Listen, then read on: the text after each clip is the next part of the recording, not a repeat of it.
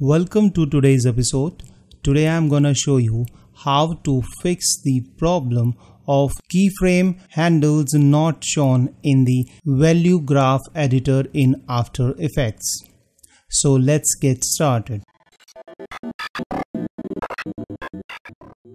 Harshvardhanart.com. Unleash the creative in you. Like me, you might be struggling with the problem where the keyframes for the value graph does not show you the handles so that you can manipulate them. So if you are using the After Effects CC 2015, let me show you what the problem is. So if I'll just drag this file over here and let me transform it and scale it to like this % and press OK. And suppose I want to manipulate this position, so I'll press P on my keyboard, and this is the position where I want my this image to be, and I'll go back and drag this out of the frame under it. Okay, and now I got two keyframes, and let me select both the keyframes and ease them.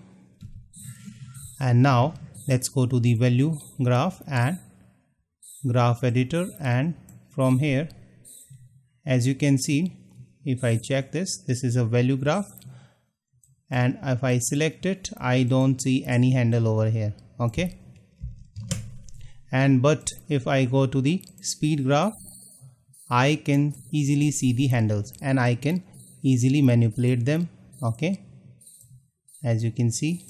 Okay, but for the value graph, there is no handle.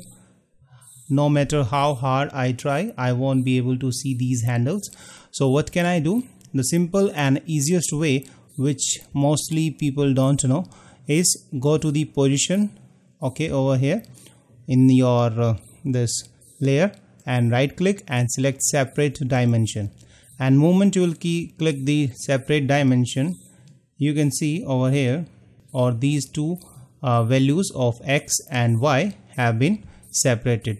So if I'll just click it and I select this one, I can see the handles over here and I can see the handle over here also. Okay, so I can simply click and drag it.